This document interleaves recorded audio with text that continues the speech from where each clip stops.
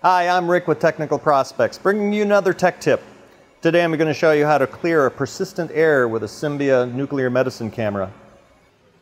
It is possible to do this procedure using a level 4 service key.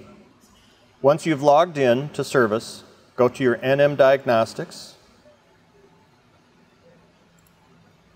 go to All Tests, Symbia Gantry, Recover. This persistent error will latch sometimes when you have hard errors. By pressing this and then running it, you're now able to clear that latched error and continue on with your troubleshooting. For more tips like these, visit technicalprospects.com and click the Resources tab.